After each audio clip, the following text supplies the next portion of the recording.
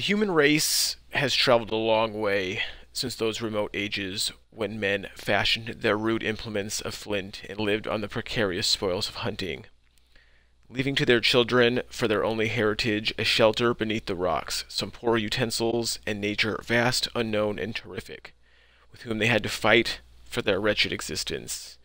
During the long succession of agitated ages which have elapsed since, mankind has nevertheless amassed untold treasures. It has cleared the land, dried the marshes, hewn down forests, made roads, pierced mountains. It has been building, inventing, observing, reasoning. It has created a complex machinery, wrested her secrets from nature, and finally it pressed steam and electricity into its service.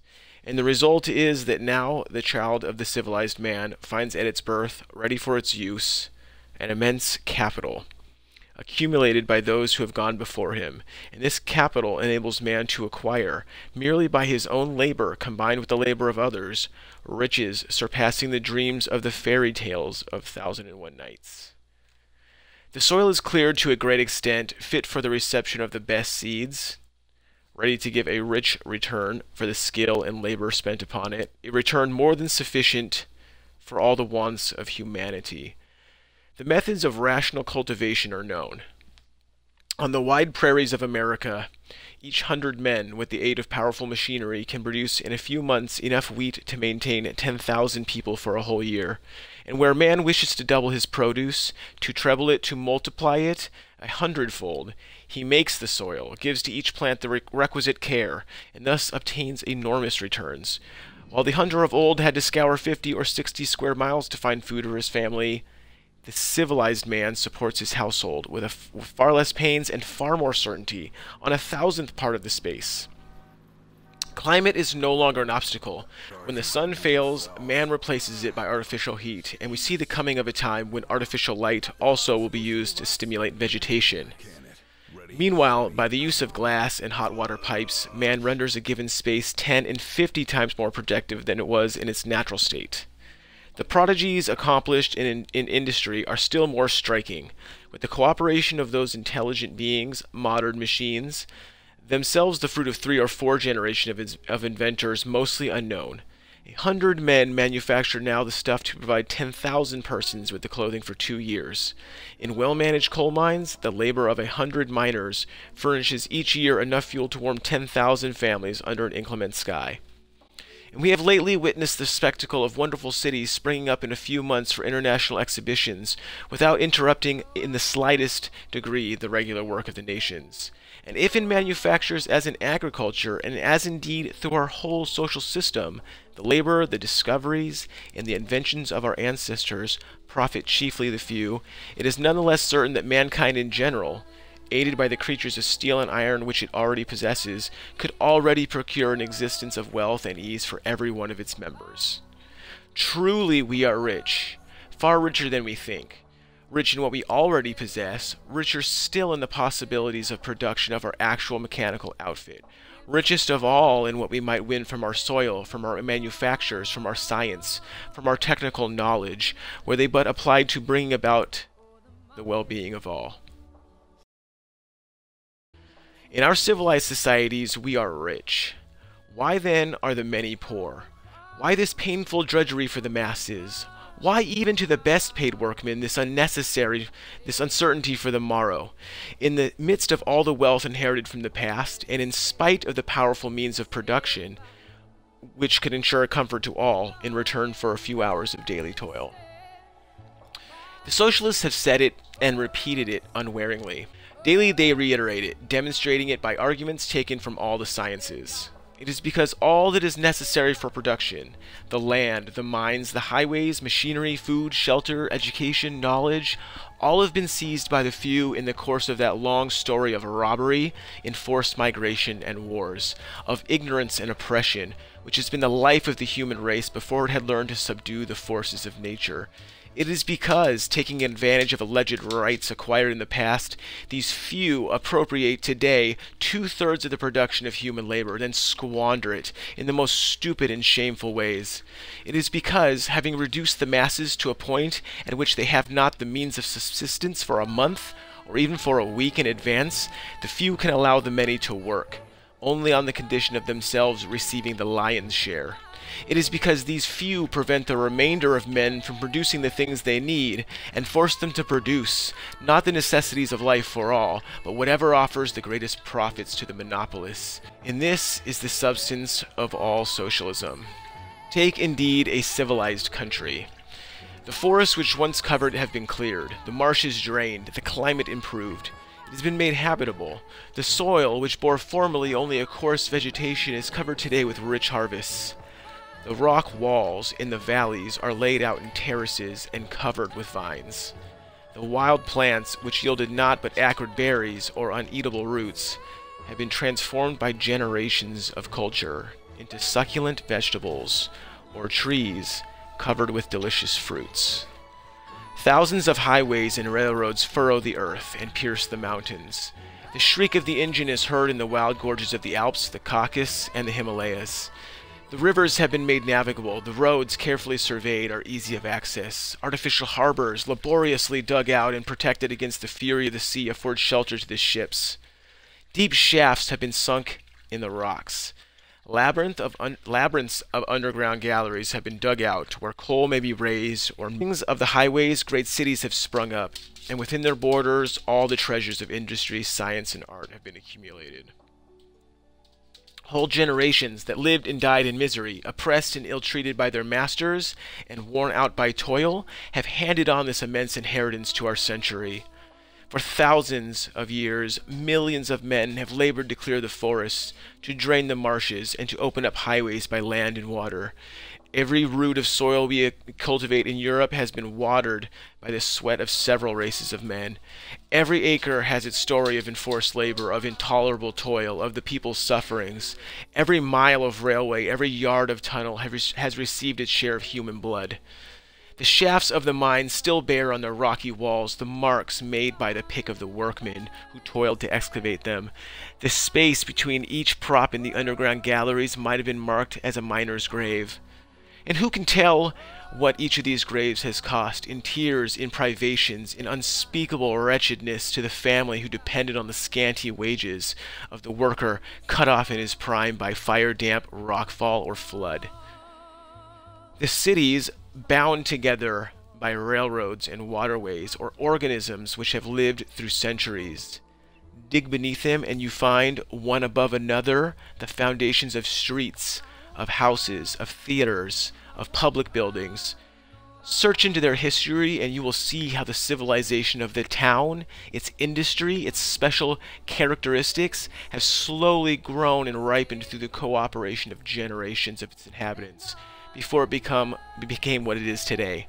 And even today, the value of each dwelling, factory, and warehouse, which has been created by the accumulated labor of the millions of workers now dead and buried, is only maintained by the very presence of and labor of legions of the men who now inhabit that special corner of the globe. Each of the atoms composing what we call the wealth of nations owes its value to the fact that it is a part of the great whole. What would a London dockyard or a great Paris warehouse be if they were not situated in these great centers of international commerce? What would become of our mines, our factories, our workshops, and our railways without the immense quantities of merchandise transported every day by sea and by land? Millions of human beings have labored to create this civilization on which we pride ourselves today. Other millions scattered through the globe labor to maintain it. Without them, nothing would be left in 50 years but ruins. There is not even a thought or an invention which is not common property, born of the past and the present. Thousands of inventors, known and unknown, who have died in poverty, have cooperated in the invention of each of these machines which embody the genius of man. Thousands of writers, of poets, of scholars have labored to increase knowledge, to dissipate error, and to create that atmosphere of scientific thought without which the marvels of our century could never have appeared. And these thousands of philosophers, of poets, and scholars, of inventors, have labored to create that atmosphere of scientific thought without which the marvels of our century could never have appeared. And these thousands of philosophers, of poets, and scholars, of inventors, have labored to create that atmosphere of scientific thought without which the marvels of our century could never have appeared. have themselves been supported by the labor of past centuries. They have been upheld and nourished through life, both physically and mentally, by legions of workers and craftsmen of all sort. They have drawn their motive force from the environment. The genius of a Seguin, a Meyer, a Grove has certainly done more to launch industry in new directions than all the capitalists in the world. But men of genius are themselves the children of industry as well as of science. Not until thousands of steam engines had been working for years before all eyes, constantly transforming heat into dynamic force, and this force into sound, light, and electricity, could the insight of genius proclaim the mechanical origin and the unity of the physical forces. And if we, children of the 19th century, have at last grasped this idea, if we know now how to apply it, it is again because daily experience has prepared the way. The thinkers of the 18th century saw and declared it, but the idea remained undeveloped because the 18th century had not grown up like ours, side by side with the steam engine. Imagine the decades that might have passed while we remained in ignorance of this law, which has revolutionized modern industry, had Watt not found at Soho skilled workmen to embody his ideas in metal, bringing all the parts of his engine to perfection, so that steam, pent in a complete mechanism, and rendered more docile than a horse, more manageable than water, became at last the very soul of modern industry. Every machine has had the same history, a long record of sleepless nights and of poverty, of disillusions and of joys, of partial improvements discovered by several generations of nameless workers, who have added to the original invention these little nothings, without which the most fertile idea would remain fruitless. More than that, every new invention is a synthesis, the resultant of innumerable inventions which have preceded it in the vast field of mechanics and industry. Science and industry, knowledge and application, discovery and practical realization leading to new discoveries, cunning of brain and of hand, toil of mind and muscle, all work together. Each discovery, each advance, each increase in the sum of human riches owes its being to the physical and mental travail of the past and the present. By what right, then, can anyone whatever appropriate the least morsel of this immense whole and say, "This is mine, not yours"?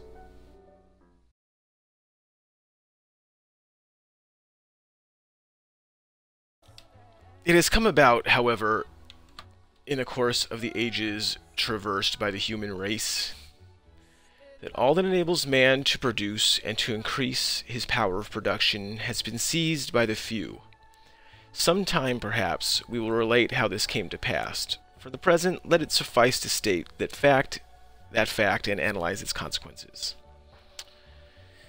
Today, the soil, which actually owes its value to the needs of an ever-increasing population, belongs to a minority who prevent the people from cultivating it, or do not allow them to cultivate it according to modern methods.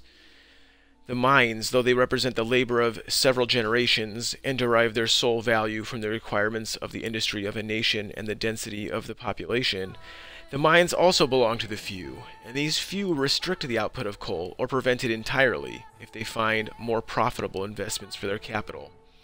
Machinery, too, has become the exclusive property of the few, and even when a machine incontestably represents the improvements added to the original rough invention by 3 or 4 generations of workers, it nonetheless belongs to a few owners.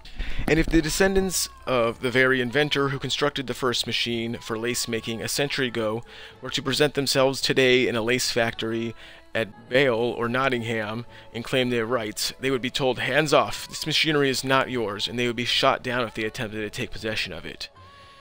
The railways, which would be useless as so much old iron without the teeming population of Europe, its industry, its commerce, its marts, belong to a few shareholders, ignoring perhaps the whereabouts of the lines of rails which yield them revenues greater than those of medieval kings.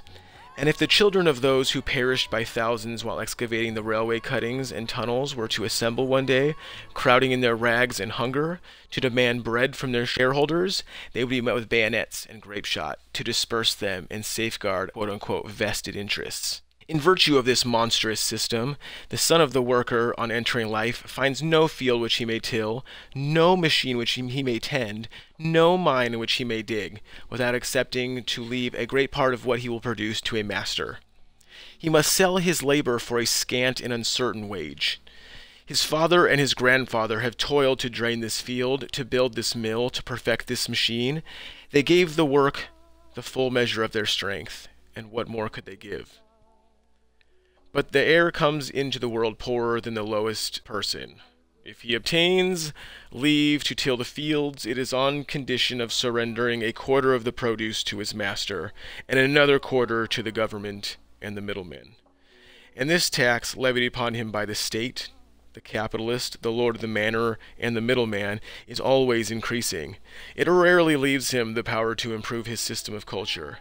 If he turns to industry, he is allowed to work, though not always even that, only on condition that he yield a half or two-thirds of the product to him whom the land recognizes as the owner of the machine. We cry shame on the feudal baron who forbade the peasant to turn a clod of earth unless he surrendered to his lord a fourth of his crop. We called those the barbarous times. But if the forms have changed, the relations have remained the same, and the worker is forced, under the name of free contract, to accept feudal obligations. For turn where he will, he can find no better conditions. Everything has become private property, and he must accept or die of hunger. The result of this state of things is that our production tends in a wrong direction. Enterprise takes no thought for the needs of the community. Its only aim is to increase the gains of the speculator. Hence the constant fluctuations of trade, the periodical industrial crises, each of whom throws scores of thousands of workers on the street. The working people cannot purchase with their wages the wealth which they have produced, and industry seeks foreign markets among the moneyed classes of other nations. In the East, in Africa, everywhere, in Europe, Tonkin, or Congo, the European is thus bound to promote the growth of serfdom. And so he does. But soon he finds that everywhere there are similar competitors. All the nations evolve on the same lines, and wars, perpetual wars, break out for the right of precedence in the market. Wars for the possession of the East, wars for the empire of the sea, wars to impose duties on imports and to dictate conditions to neighboring states. Wars against those blacks who revolt. The roar of the cannon never ceases in the world. Whole races are massacred. The states of Europe spend a third of their budgets in armaments, and we know how heavily these taxes fall on the workers. Education still remains the privilege of a small minority, for it is idle to talk of education when the workman's child is forced, at the age of 13, to go down into the mine or to help his father on the farm. It is idle to talk of studying to the worker who comes home in the evening wearied by excessive toil and its brutalizing atmosphere. Society is thus bound to remain divided into two hostile camps, and in such conditions freedom is a vain word. The radical begins by demanding a greater extension of political rights, but he soon sees that the breath of liberty leads to the uplifting of the proletariat, and he turns around, changes his opinions, and reverts to repressive legislation and government by the sword. A vast array of courts, judges, executioners, policemen, and gaolers are needed to uphold these privileges, and this array gives rise in its whole to a whole system of espionage, of false witness, of spies, of threats, and corruption. The system which under we live checks in its turn the growth of the social sentiment. We all know that without uprightness, without self-respect, without sympathy and mutual aid, humankind must perish, as perish the few races of animals living by rapine or the slave-keeping ants. But such ideas are not to the taste of the ruling classes, and they have elaborated a whole system of pseudoscience to teach the contrary. Fine sermons have been preached on the text that those who should share with those who have not. But he who would carry out this principle would be speedily informed that these beautiful sentiments are all very well in poetry, but not in practice. To lie is to degrade and besmirch oneself, we say, and yet all civilized life becomes one huge lie. We accustom ourselves and our children to hypocrisy, to the practice of double-faced morality. And since the brain is ill at ease among lies, we cheat ourselves with sophistry. Hypocrisy and sophistry become the second nature of the civilized man. But a society cannot live thus. It must return to truth or cease to exist. Thus the consequences which spring from the original act of monopoly spread through the whole of social life. Under pain of death, human societies are forced to return to first principles. The means of production being the collective work of humanity, the product should be the collective property of the race. Individual appropriation is neither just nor serviceable. All belongs to all. All things are for all men, since all men have need of them. Since all men have worked in the measure of their strength to produce them, and since it is not possible to evaluate everyone's part in the production of the world's wealth. All things for all. Here is an immense stock of tools and implements. Here are all these iron slaves, which we call machines, which saw and plane, spin and weave for us, unmaking and remaking, working up raw matter to produce marvels of our time.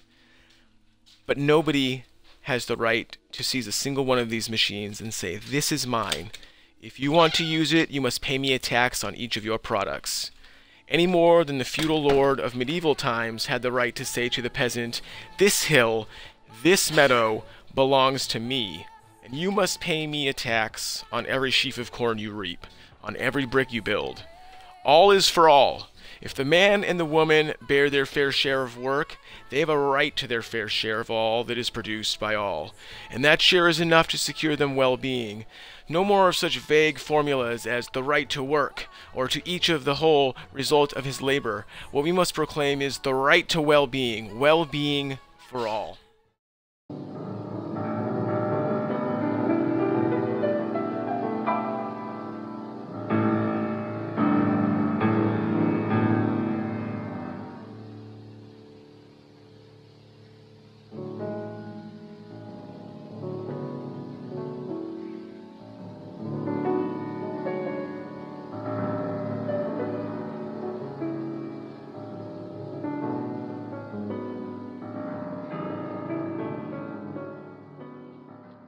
Well-being for all is not a dream. It is possible, realizable, owing to all that our ancestors have done to increase our powers of production. We know indeed that the producers, although they constitute hardly 1/3 of the inhabitants of the civilized countries, even now produce such quantities of goods that a certain degree of comfort could be brought to every hearth. We know further that if all those who squander today the fruits of others' toil were forced to employ their leisure in useful work, our wealth would increase in proportion to the number of producers and more. Finally, we know that contrary to the theory enunciated by Malthus, that oracle of middle-class economics, the productive powers of the human race increase at a much more rapid ratio than its powers of reproduction. The more thickly men are crowded into the soil, the more rapid is the growth of their wealth-creating power.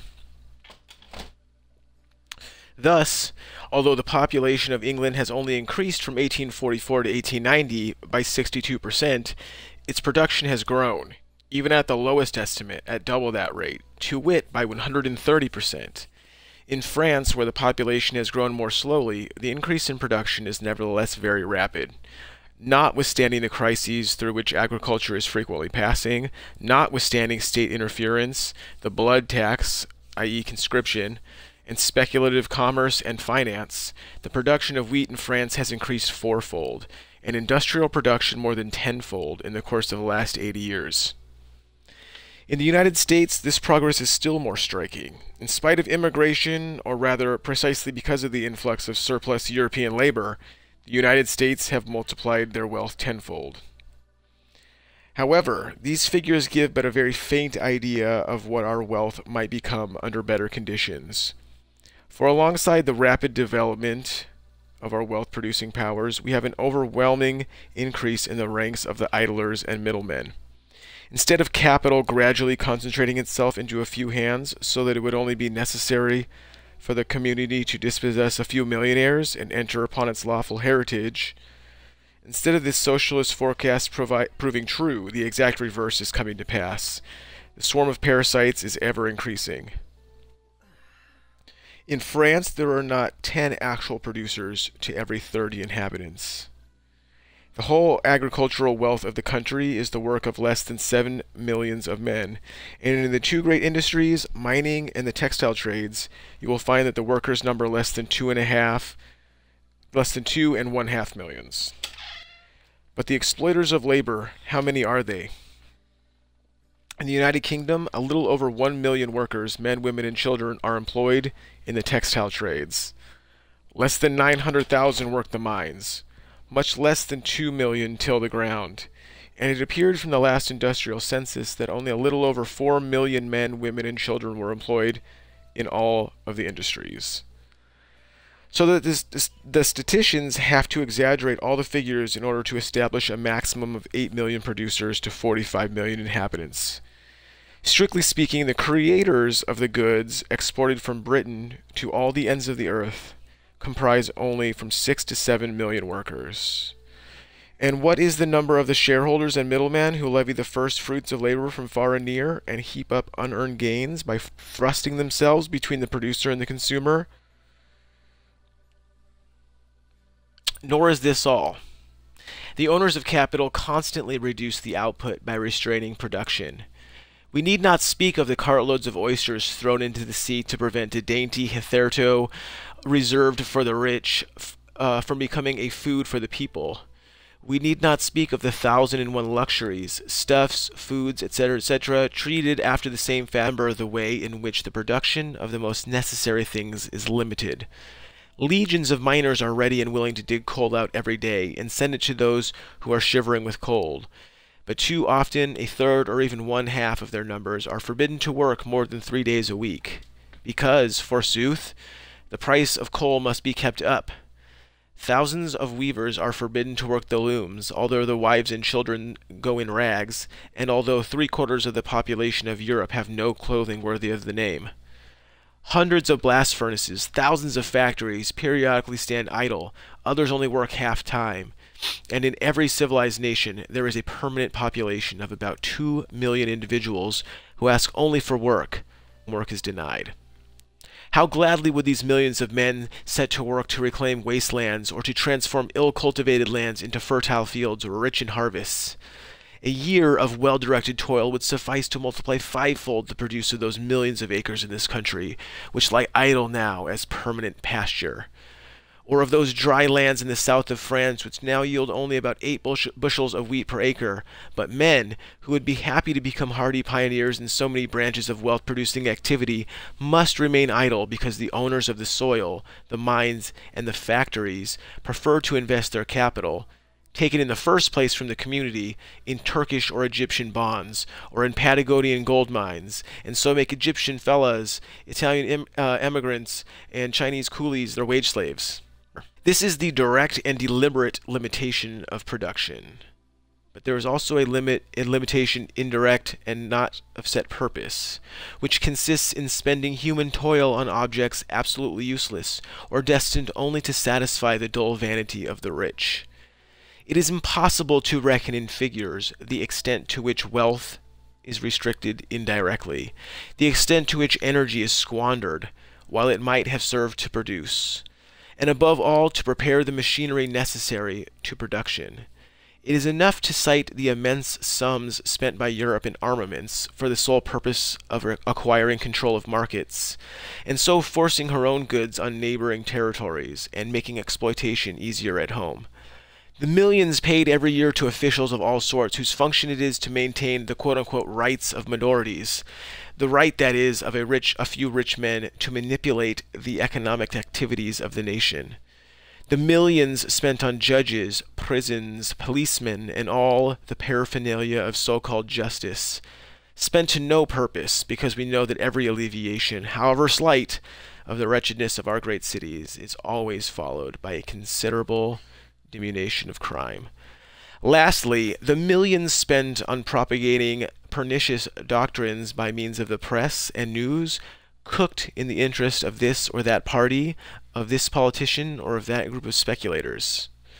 But over and above this, we must take into account all the labor that goes to sheer waste. Here, in keeping up the stables, the kennels, and the retinue of the rich. There, in pandering to the caprices of society and the depraved tastes of the fashionable mob. There, again, in forcing the consumer to buy what he does not need, or foisting an inferior article upon him by means of puffery. And in producing, on the other hand, wares which are absolutely injurious, but profitable to the manufacturer. What is squandered in this manner would be enough to double the production of useful things, or so to plenish all our mills and factories with the machinery that they would soon flood the shops with all that is now lacking to two-thirds of the nation. Under our present system, a full quarter of the producers in every nation are forced to be idle for 3 to 4 months in the year, and the labor of another quarter, if not of the half, has no better results than the amusement of the rich or the exploitation of the public.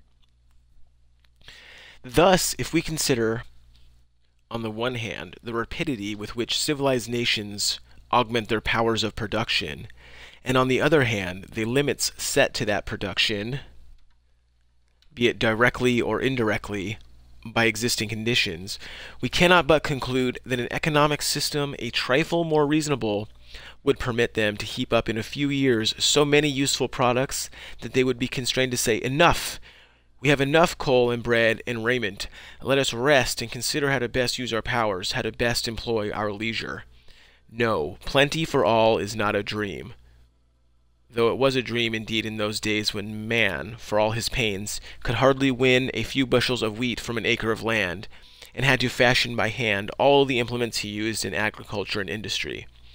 Now it is no longer a dream, because man has invented a motor which, with a little iron and a few sacks of coal, gives him the mastery of a creature strong and docile as a horse, and capable of setting the most complicated machinery in motion. But if plenty for all is to become a reality, this immense capital, cities, houses, pastures, arable lands, factories, highways, education, must cease to be regarded as private property for the monopolist to dispose of at his pleasure. This rich endowment, painfully won, builded, fashioned, or invented by our ancestors, must become common property, so that the collective interests of men may gain from it the greatest food for all. There must be expropriation, the well-being of all, the end, expropriation, the means. Expropriation, such then, is the problem which history has put before the men of the 20th century. The return to communism and all that ministers to the well-being of man.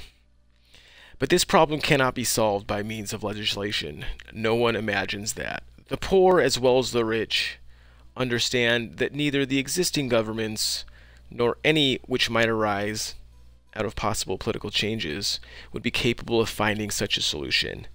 They feel the necessity of a social revolution, and both rich and poor recognize that this revolution is imminent, and that it may break out in a few years. A great change in thought has taken place during the last half of the 19th century. But suppressed as it was by the property classes and denied its natural development, this new spirit must now break its bonds by violence and realize itself in a revolution.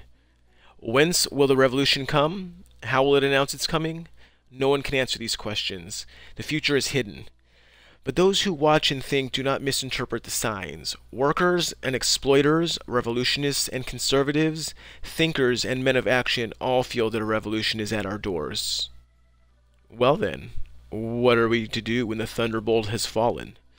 We have all been bent on studying the dramatic side of revolutions so much, and the practical work of revolutions so little, that we are apt to see only the stage effects, so to speak, of these great movements. The fight of the first days, the barricades. But this fight, this first skirmish, is soon ended, and it only after the breakdown of the old system and that the real work of the revolution can be said to begin. Effete and powerless, attacked on all sides, the old rulers are soon swept away by the breath of insurrection. In a few days, the middle-class monarchy of 1848 was no more. And while Louis Philippe was making good his escape in a cab, Paris had already forgotten her quote-unquote citizen king. The government of Thiers disappeared on the 18th of March, 1871, in a few hours, leaving Paris mistress of her destinies. Yet 1848 and 1871 were only insurrections. Before a popular revolution, the masters of the quote-unquote old order disappeared with a surprising rapidity. Its upholders fly the country to plot in safety elsewhere and to devise measures for their return.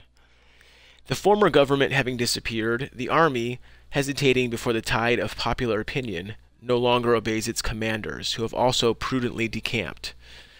The troops stand by without interfering, or join the rebels. The police, standing at ease, are uncertain whether to belabor the crowd or to cry, "Long live the Commune," while some retire to their quarters to await the pleasure of the new government.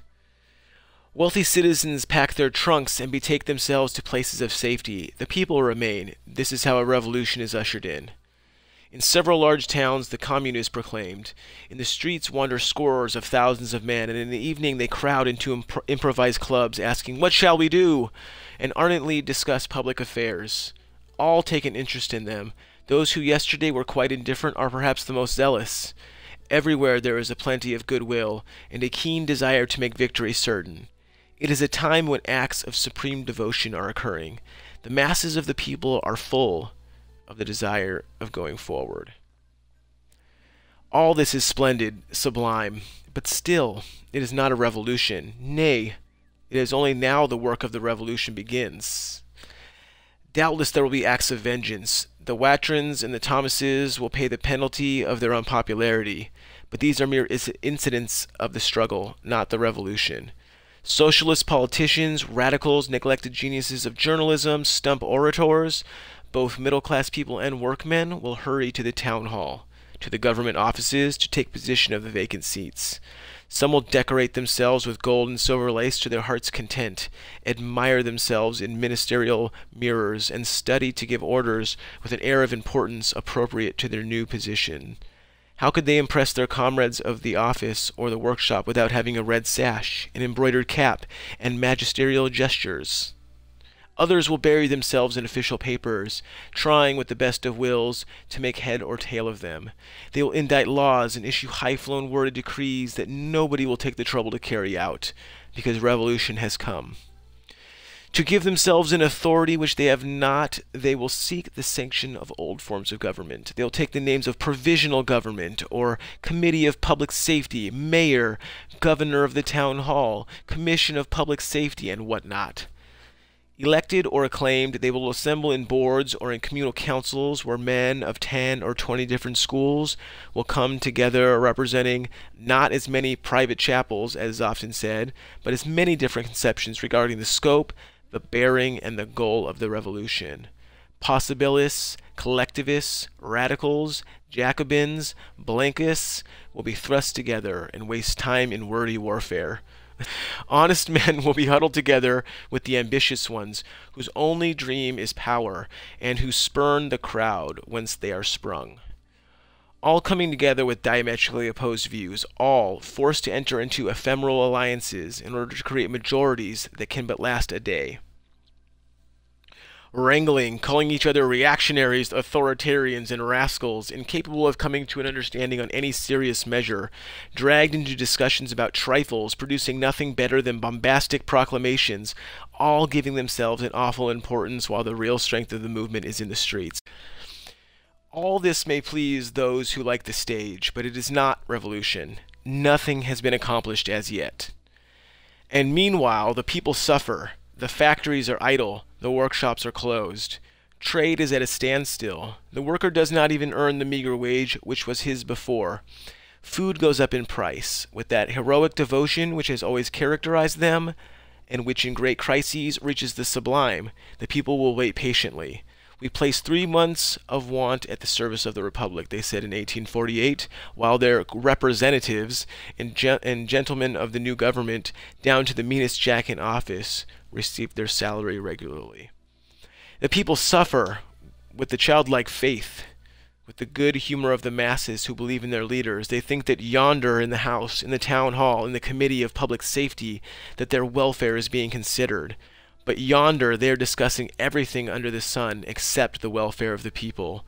In 1793, while famine ravaged France and crippled the Revolution, whilst the people were reduced to the depths of misery, although the Champs-Élysées were lined with luxurious carriages where women displayed their jewels and splendor, Robespierre was urging the Jacobins to discuss his treatise on the English Constitution.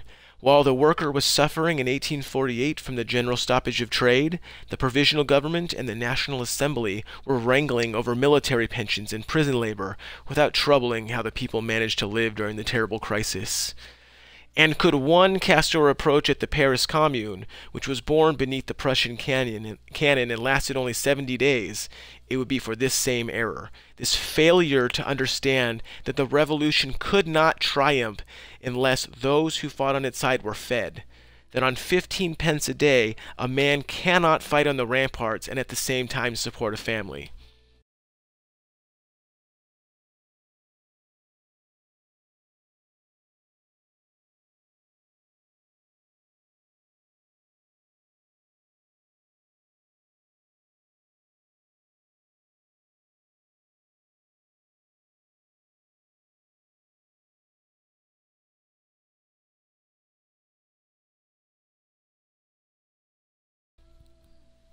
It seems to us that there is only one answer to this question.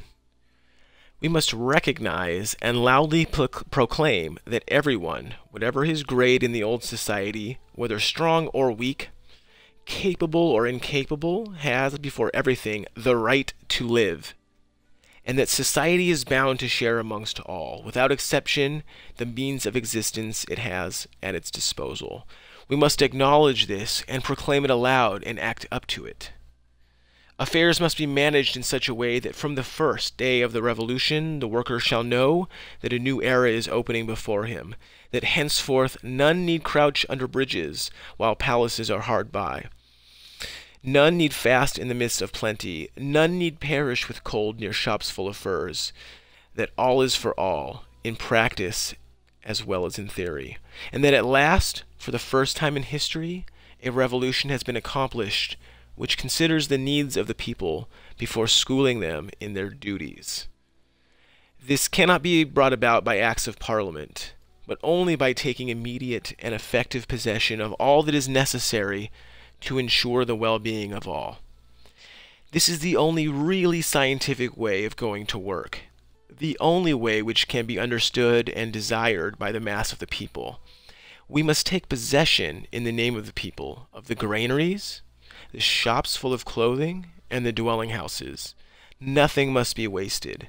We must organize without delay a way to feed the hungry, to satisfy all wants, to meet all needs, to produce not for the special benefit of this one or that one, but so as to ensure the society as a whole its life and further development. Enough of ambiguous words like the right to work, with which the people were misled in 1848, and which are still resorted to with the hope of misleading them. Let us have the courage to recognize that well-being for all, henceforth possible, must be realized. When the workers claimed the right to work in 1848, national and municipal governments were organized, and workmen were sent to drudge there at the rate of 1s8d a day. I'm not sure what that is. That's some kind of... it's probably very little money. When they asked the organization of labor, the reply was, "Patience, friends. The government will see to it. Meanwhile, here's your meager amount of money. Rest now, brave toiler, after your lifelong struggles for food." And in the meantime, the cannons were overhauled, the reserves were called out, and the workers themselves disorganized by the many methods well known to the middle classes, till one fine day in June, 1848, 4 months after the overthrow of the previous government, they were told to go and colonize Africa, or be shot down. Very different will be the result if the workers claim the right to well-being.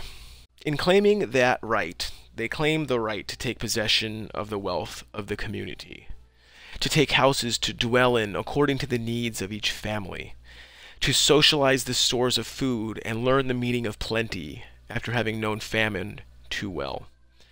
They proclaim their right to all social wealth, fruit of the labor of past and present generations, and learn by its means to enjoy those higher pleasures of art and science which have too long been monopolized by the rich.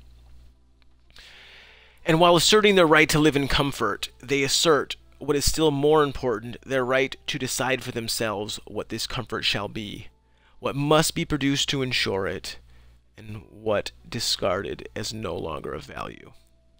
The right to well-being means the possibility of living like human beings, and of bringing up our children to be members of a society better than ours, whilst the right to work only means the right to always be a wage slave, a drudge, ruled over and exploited by the middle class of the future. The right to well-being is the social revolution. The right to work means nothing but the treadmill of commercialism. It is high time for the workers to assert this right to the common inheritance and to enter into possession of it.